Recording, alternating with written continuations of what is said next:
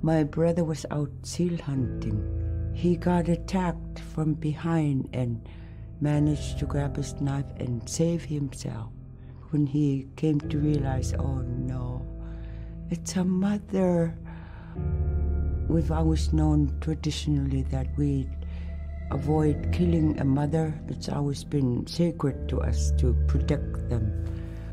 He had to present himself to the council, and so he was given the job to mother the baby, and we kept it.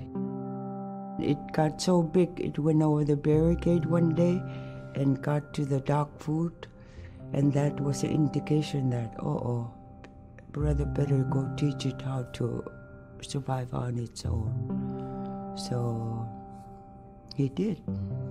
I really got attached to the bear because I more or less grew up with it.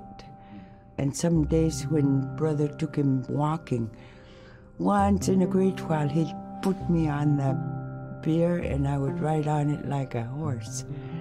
I was just happiest little girl in the world.